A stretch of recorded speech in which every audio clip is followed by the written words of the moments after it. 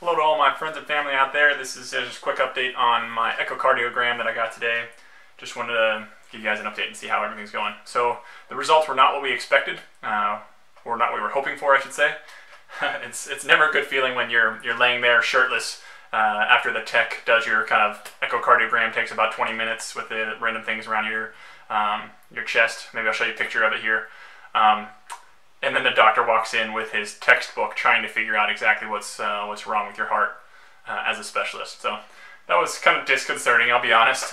But in the end, where I was confident in what he said, then I went and met with a heart specialist, heart surgeon as well later. So that was just kind of the initial intro.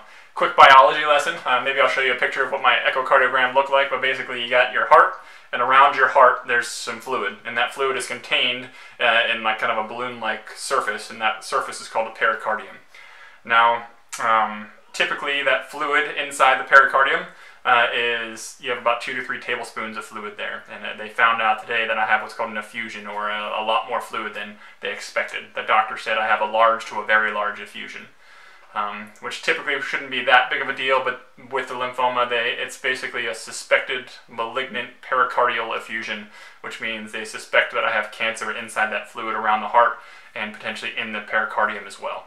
With that being said, tomorrow I will get heart surgery. Not full on open the chest and mess with my heart specifically, heart surgery, but the doctor's going to be going in, cutting my pericardium. It's called a pericardial window is the name of the surgery, where he's going to cut a little window out of that kind of skin around the balloon, around the heart basically, if you will, and to allow that fluid to drain out. So he'll collect the tissue that he takes off from the pericardium. He's going to collect the tissue that drains out. I'm going to have a tube kind of from my heart to the outside bottom of my chest for about 1 to 2 days, depending on how much it drains.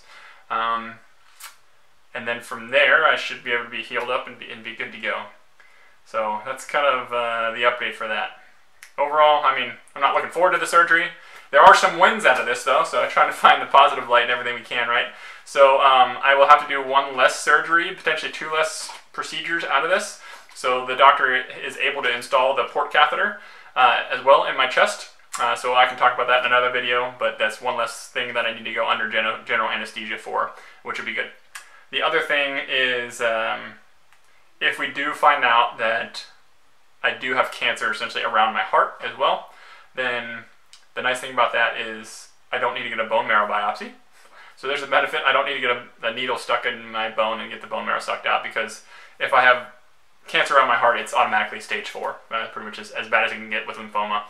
So that'll kind of dictate the chemotherapy treatments and potentially radiation therapy for the future. So that's kind of where we stand.